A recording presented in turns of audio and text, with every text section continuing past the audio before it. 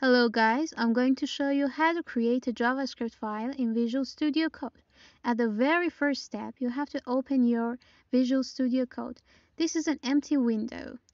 Where we can get started is at the top left corner. Here is an option called File. We have to hit it, and there's a drop-down menu. There are lots of options, but the one that we need is the New File option. If I click on it, there's a text area here, which says enter the name and the type of the file. Well, the name of the file could be whatever I would like. Well, I can go with test, but how can I specify the type of file that I want to create? Well, every file has a type that is specified by the postfix that comes after the name of it. And as we are creating a JavaScript file, we have to go with the postfix of a JavaScript file here.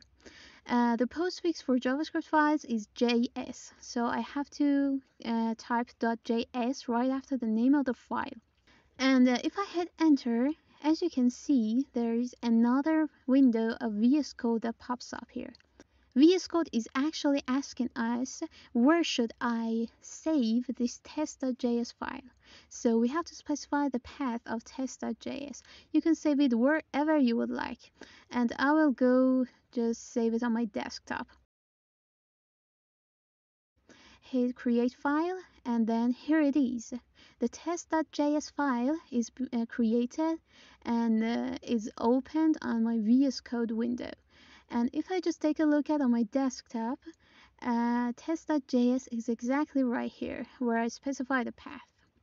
Another way to create a new file on VS Code is to use its cool shortcuts. A cool shortcut to create a new file on VS Code is Ctrl N. Click Ctrl N, and then you can see a tab is opened right here. But in order to specify the name and the type, you have to also click Ctrl S. As you can see, another VS Code window pops up just like it did before. If I click on it, I have to specify the name and the path both. So I will just name it test2 and definitely .js since it is a JavaScript file. And in order to specify the path, I will go again to save it on my desktop and hit save.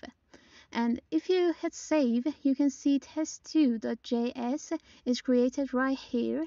And you can see test2.js is created in the path that I just specified.